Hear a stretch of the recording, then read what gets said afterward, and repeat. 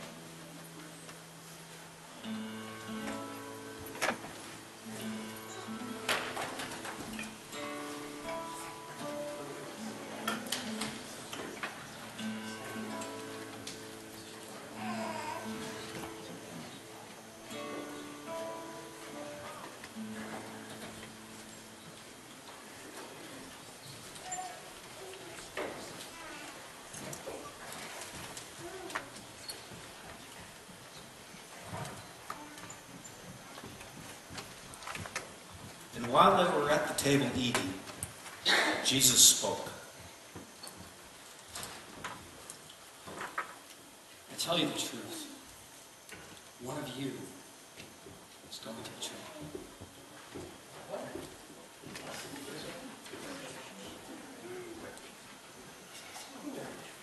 One who was eating with me.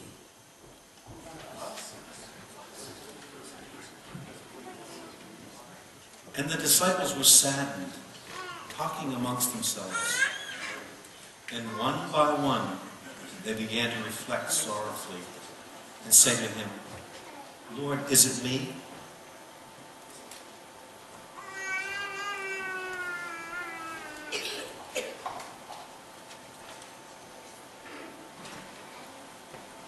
Here I am, James, son of Alphaeus, celebrating the Passover with Jesus. Jesus, the one who I believe is God's beloved Son. It doesn't seem that long ago when I first saw him. I'll never forget that day. I was walking down the road near the Jordan where John's baptizing. Naturally, being curious of what was going on, I stopped for a closer look. That's when I saw him, Jesus. And I heard him ask John to baptize him. At first, John tried to discourage him, saying, I need to be baptized by you, and yet you come to me? But Jesus insisted, saying, let it be so for now, for in this way we shall do all that God requires. So John agreed. After Jesus was baptized, the heavens opened up, and the Spirit of God came down like a dove and rested on him. And there was a voice from heaven saying, this is my beloved Son, in whom I am well pleased. I followed Jesus as he went about teaching and preaching to the people. And it was my good fortune that he noticed me and chose me to be one of his 12 disciples. Since that moment, I have spent so much time with him, and I've tried to learn as much about him and his heavenly Father as I could. And now, one of us is to betray him. Surely, it's madness to think that it could be true. But I keep asking myself, is it me, Lord? Is it me?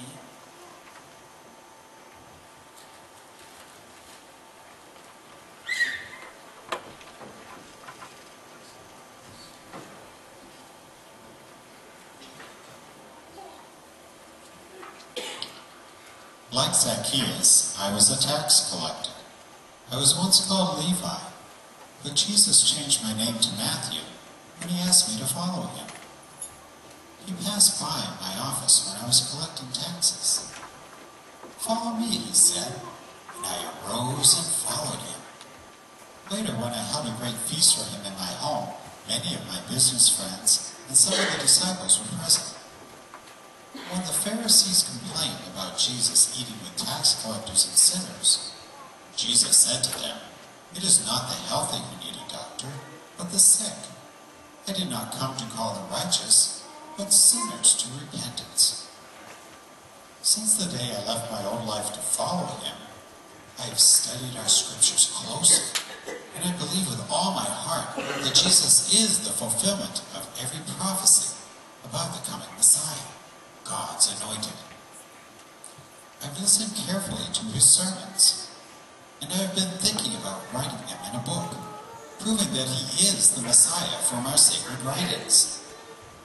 I especially want to record his sermon about the good news of the kingdom of God, the sermon he first delivered on the mountain in Galilee 3 years ago. It is a new gospel, good news for all the world that Jesus is the way, the truth, and the life. And yet, he has given us awful, tragic news that one of us will betray him. Who can it be? Will they suspect me because I was once a hated tax collector? Do I even suspect myself? Is it me? Lord, is it me?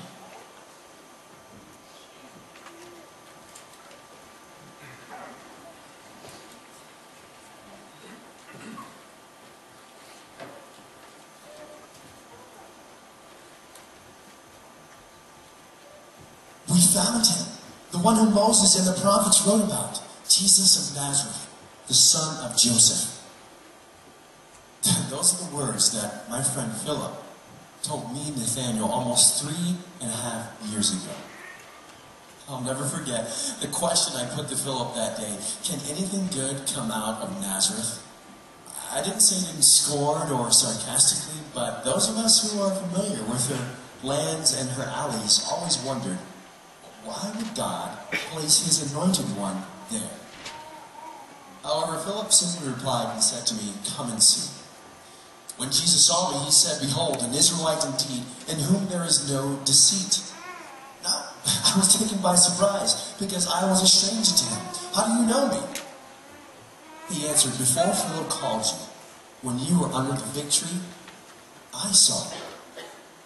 I thought about that for a moment, and I was baffled. How did he know? I've always wanted to be a disciple of a great teacher, and in my country, men that wished to learn of a rabbi would wait under trees, waiting for the right one to walk by so that we could ask to be his disciple. And that, along with the truth that a fruitful fig tree in Israel is a sign of God's rest and peace, I've always thought it was the perfect place to meditate on the law and the prophets and think about the coming Messiah.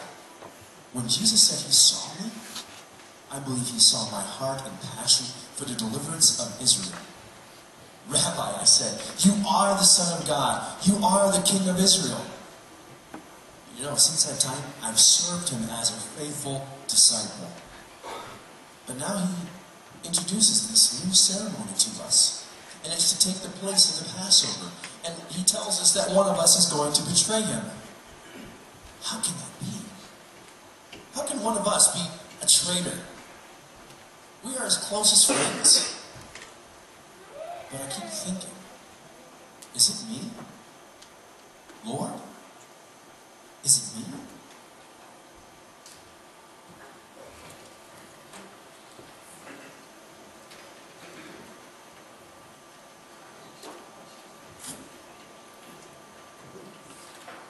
I'm James, the brother of John.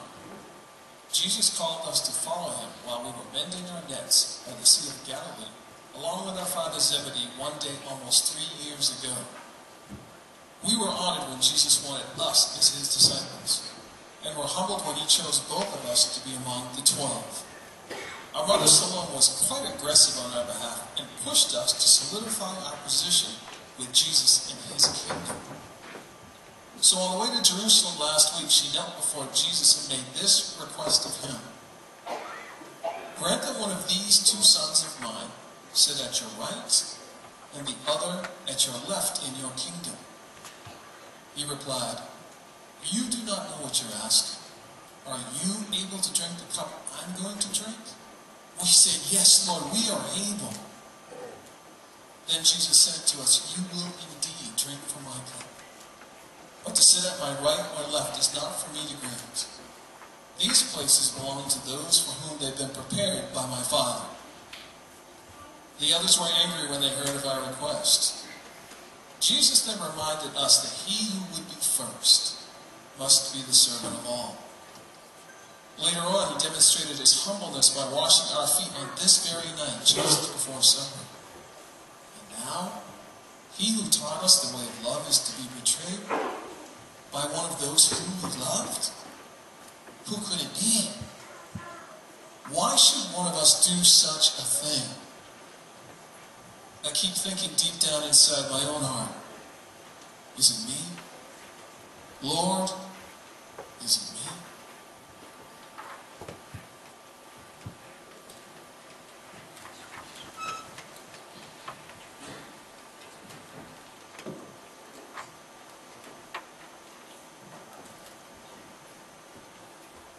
I'm a simple man with a simple faith, but I've tried to do what I could to serve Jesus with the gifts and talents he gave me. The others nicknamed me Andrew the Bringer, because all I've ever done is bring others to Jesus. I brought my brother Peter to Jesus, and I am so happy to see how much he's grown in his walk with the Lord.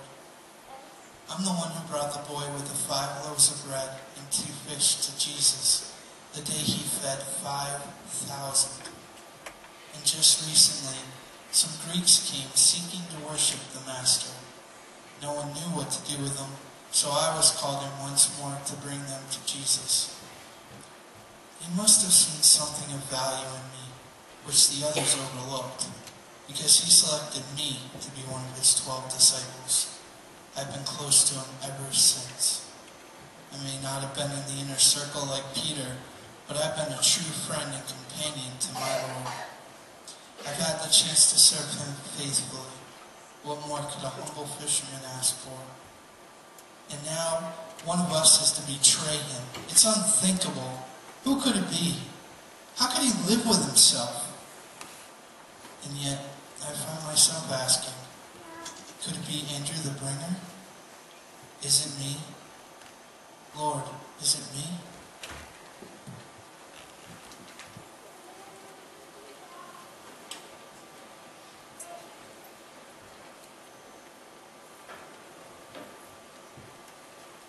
I'm Thomas the Twin. I don't look upon my life with gloom or despondency. I demand proof before I can believe. I need to see before committing myself. People think that I'm a man of doubt, but I know that I'm a man of daring. That day when Mary and Martha, they sent word to our Lord that their brother Lazarus was ill, Jesus turned to us and he said, let us go to him. But lately the Jews, they wanted to stone Jesus, and fearing for his life, some of the disciples warned Jesus about going to Bethany. Yet my deep faith in our Lord, I had no doubts, and I spoke up and I rebuked them, saying, let us also go with him, so we may die with him. And Jesus again said, Lazarus is dead. Nevertheless, let us go to him. Of course, everyone knows how Jesus raised Lazarus from the dead. Yet he was in the tomb for 4 days. Why? Why do people remember my doubts and forget my daring? They remember the questions and overlook the affirmations. Remember my fears and forget my faith. I used to go fishing with some of the others, and how well I remember the Beatitudes he spoke on the horns of hay. And that was the first year of his public ministry. I can almost see him rebuking those stormy winds of Galilee. He healed the sick, and he cured the disease, and he opened the eyes of the blind. And stopping those deaf ears, he also cleansed the lepers, and he preached the gospel to the poor. Yet opposition has developed, and his enemies are determined to destroy him. It would make us God's servant. Well, they would make God their servant. And now he says that even among us, the chosen 12, that there's a traitor. Is he speaking of me? Is it me? Lord, visit me.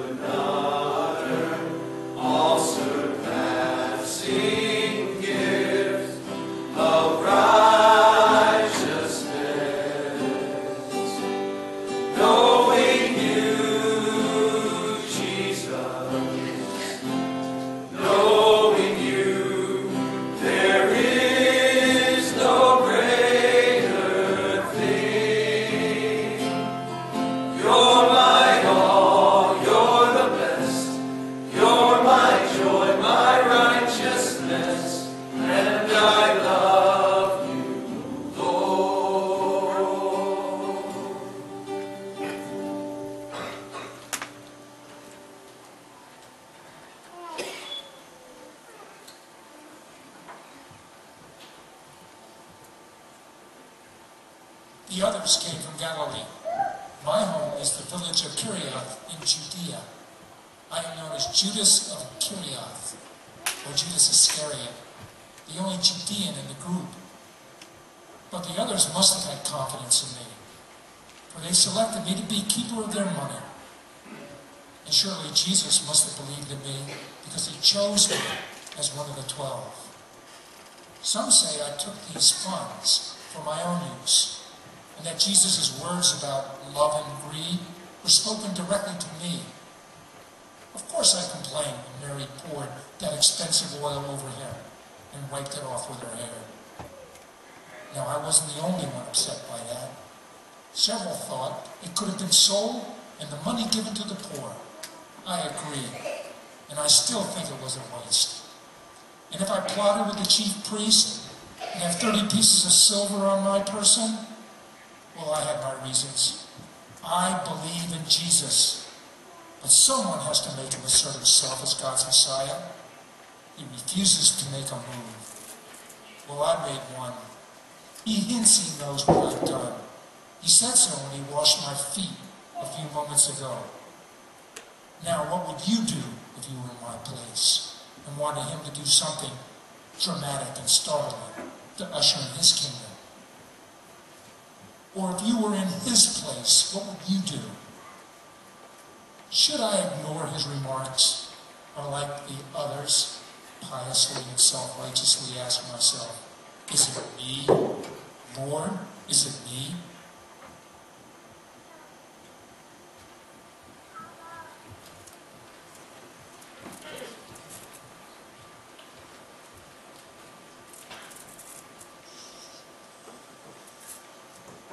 It was Jesus who chose the 12 of us to follow him. I feel unworthy to even be numbered among the disciples, yet he selected me. That is how well I remember that day. After a night in prayer, he called us to him and gave us authority over unclean spirits. and even the power to heal every kind of disease and infirmity. I was in Jerusalem when he gave the great invitation. Come unto me, all ye that labor and are heavy laden, and I will give you rest. For my yoke is easy, and my burden is light. I also remember once when the disciples were gathered around Jesus, I broke my accustomed silence and asked Jesus a question that had been troubling me. I asked, Lord, how is it that you will reveal yourself to those that love you, and not to the world? I wanted the world to know him as we did, we who were close to him. I shall never forget his reply. He said, whoever loves me will obey my message. My Father will love him, and we will come to him and live with him. Whoever does not love me does not obey my words. The message you have heard is not mine, but comes from the Father who sent me. And now, he who came to share men's burdens has a burden thrust upon him. The knowledge that one of us will betray him. Which one of us can it be? Who is the traitor? The man we least suspect? Or will all of us betray him before the night is over? Philip and Peter and Judas and John.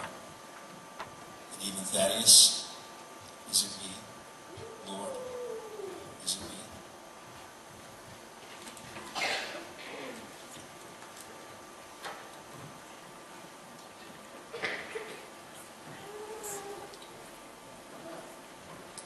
I come from Bethsaida, near the Sea of Galilee.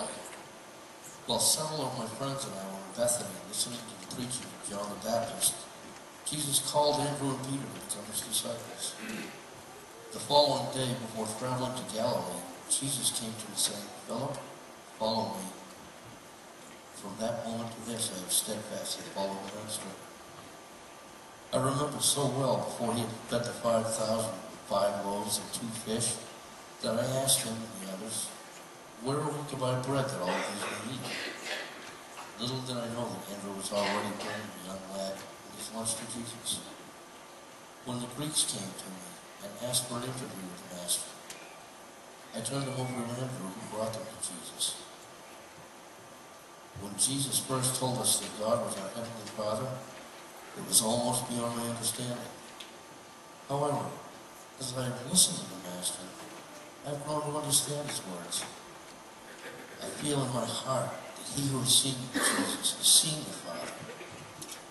Because everything one hopes to find in the Father, I find in Jesus. And nothing I would not want to find in the Father do I find in the Son. Now, having seen the Father through him, he shocks us by telling us that he's a betrayer of Ernest. Does a traitor not know that in betraying Jesus, he's also betraying God? That in conspiring against Jesus, he is conspiring against God. Can one or another be so blind? Who can it be? Can it be Philip? Is it me? Lord, is it me?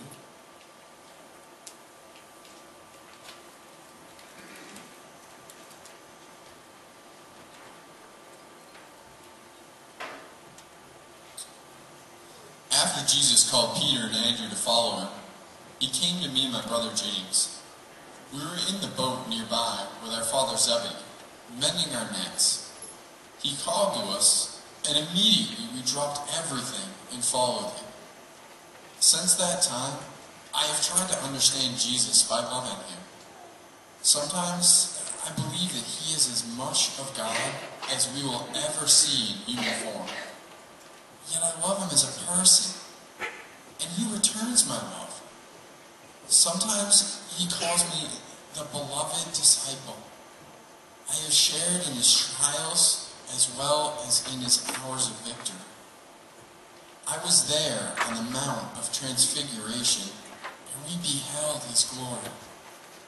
Peter and I completed the arrangements for the celebration of the Passover here in this upper room tonight, because he numbers us in his close, intimate circle.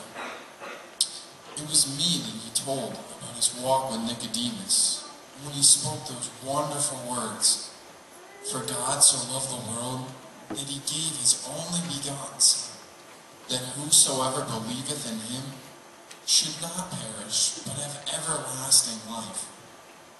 Someday, I want to write down some of his sayings, and his many wonderful deeds, so that others may read them and believe that Jesus is the Christ, the Son of God, and that believing in him, they may have eternal life, just as he promised. Yet he just said that one of us was a betrayer. I cannot believe it. Yet it must be so, else he would not have said it. Who could it be? I know that Jesus nicknamed my brother and I the Sons of Thunder, partly because we tend to be a little bit hot-headed. But we've only used that side in our natures in defense of our Master. Surely it could not be my brother he refers to, or Peter, or Andrew. How could it be John, the beloved disciple? Is it me? Lord, is it me?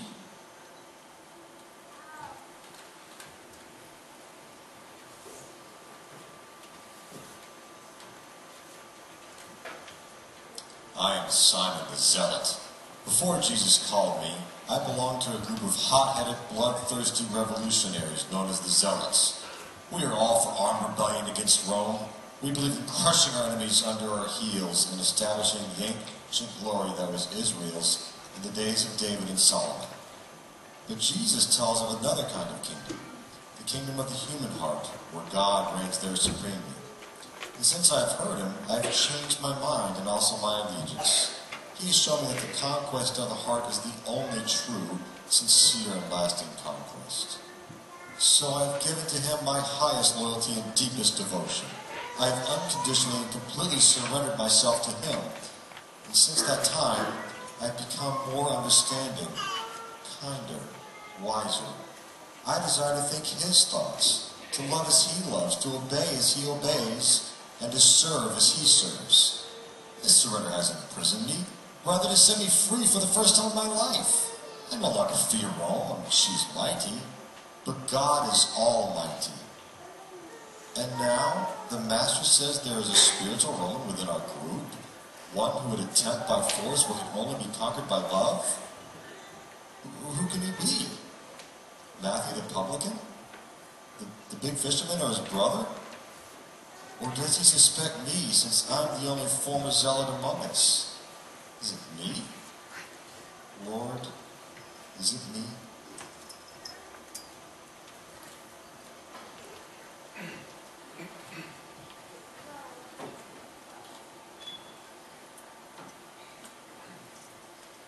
I remember the afternoon our brother Andrew and I were fishing in the Sea of Galilee. As we cast our nets into the water, Jesus walked by and said, "Follow me, and I will make you fishers of men." We immediately laid down our nets and followed him. Then another morning while fishing, Jesus said, "Simon, put out into the deep water and let down your nets for a catch." But I said, "Master, we have been fishing all night, and we've caught nothing." But as you say, you will let down the nets. We caught so many fish, we had to call out to other nearby boats just to contain the catch. When we reached the shore, I remember falling at the feet of Jesus and crying out, "Depart from me, O Lord, for I am a sinful man."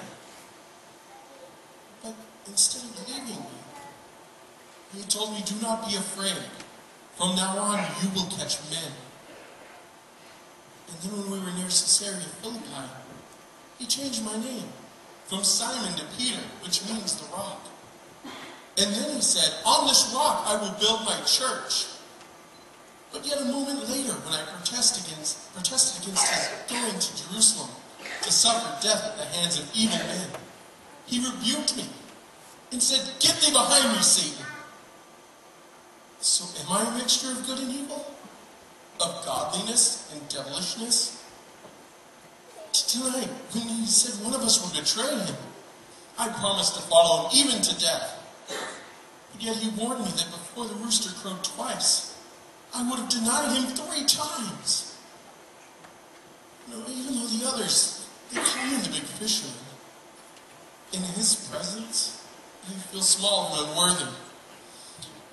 Will I deny him tonight before the rooster crows? And if I do, what will he do? Will he disown me? Will he deny me? Was he referring to me when he said one of you will betray me? If I knew who that man was, I would cut him down.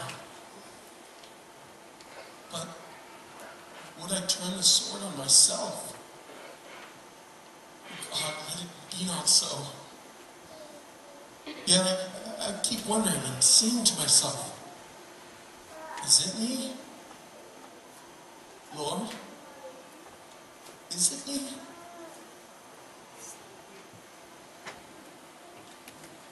Knowing you, Jesus, knowing you, there is no greater thing. You're my all, you're the best. You're my joy, my righteousness. You're my all, you're the best. You're my joy, my righteousness. And I love you, Lord.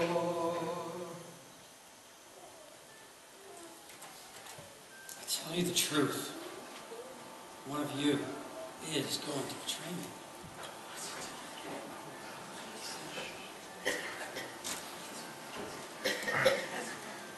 Lord, who is it?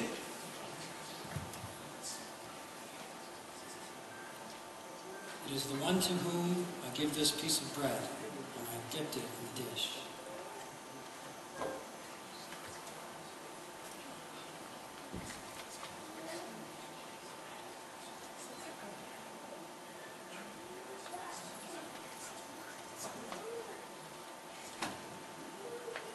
As soon as Judas took the bread,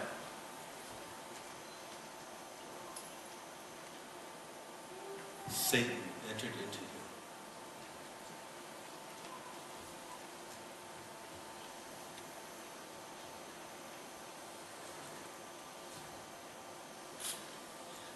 What it is you're about to do quickly.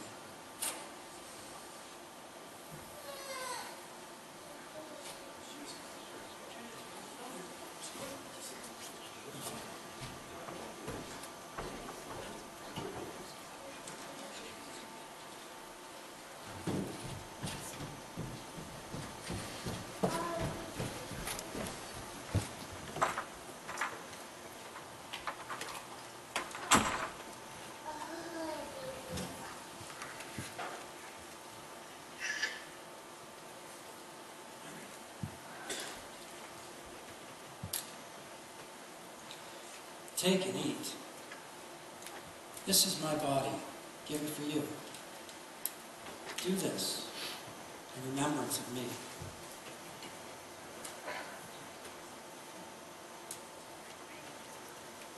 Then Jesus took the cup, and he gave it to the disciples, saying to them,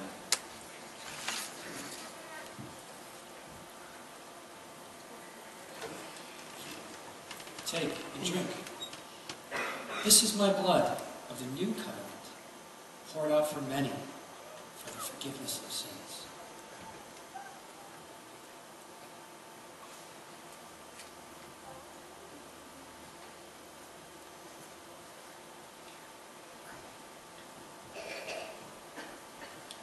I tell you, I will not drink from the fruit of this vine from now on, until I drink it anew with you in my Father's kingdom.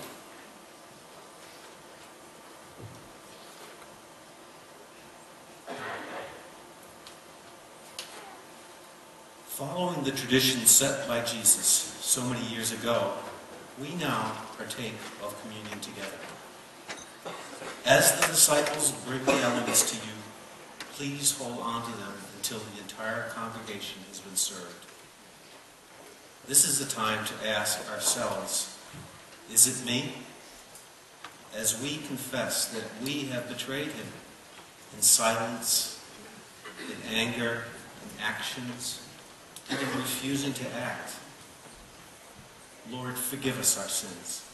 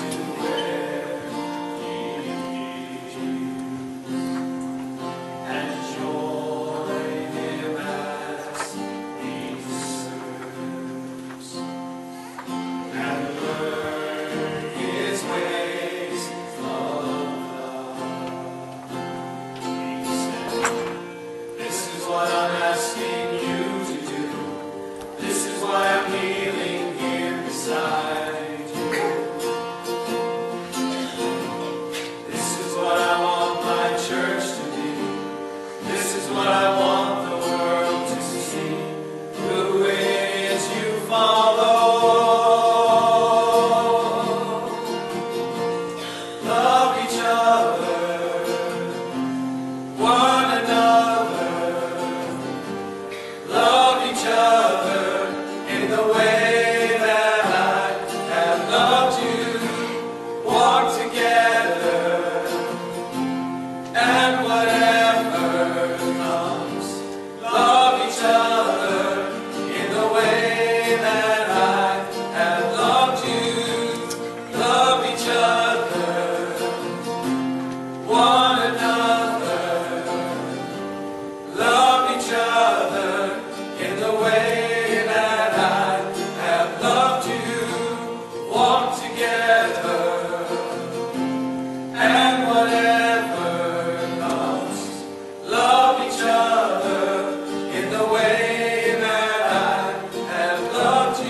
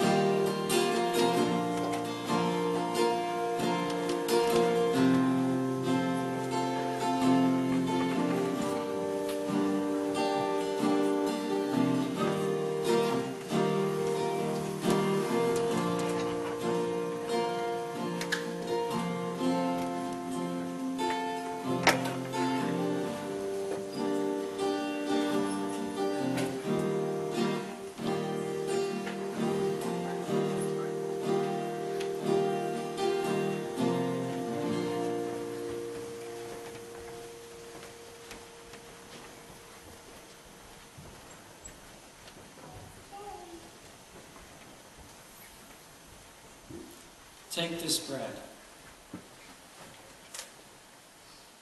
This is my body, given for you.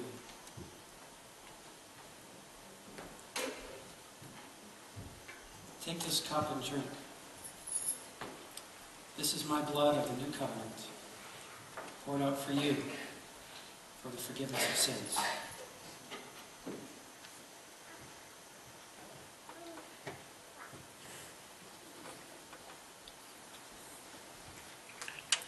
Please join me in prayer.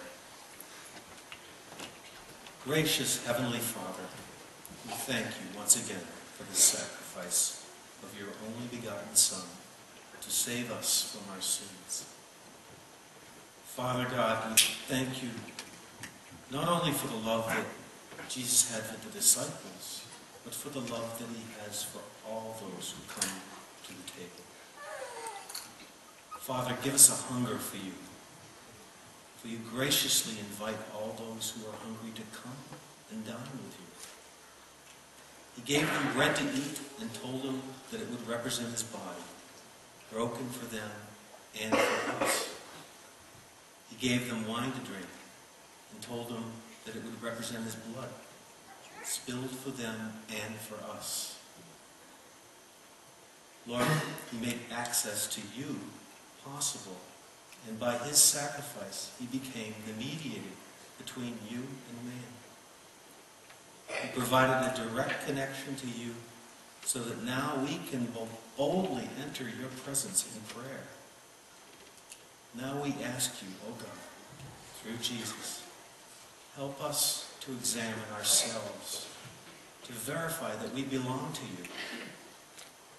And in our relationship with you, teach us to love you more and more each day, to grow closer to you each day, so that we don't have to ask the question, is it me? We pray in the name of Jesus. Amen.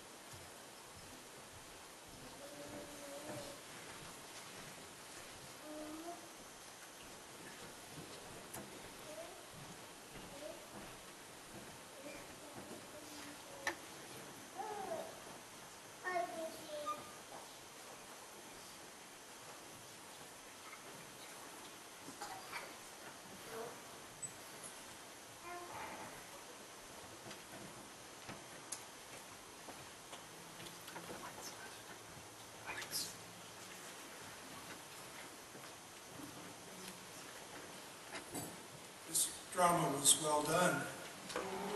Those who have presented it to us have done it with excellence. But I was just thinking, if this evening, if your heart is stirred, it's not because of the excellence of the performers or the appropriate music, but it's because the Holy Spirit is in your heart.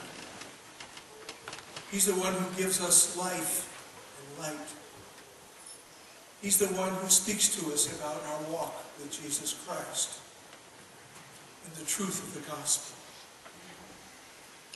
And tonight, if you've been stirred, as I have,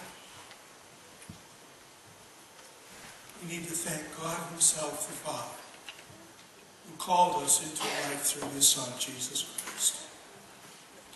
What a glorious, wonderful thing this is. You and I have it in our very souls. I just want to say tonight personally, and I know you join me, Father, thank you for the gift of love and the gift of life. In Jesus' name, amen and amen. And we're dismissed. Greet each other. Warmly in Christian love.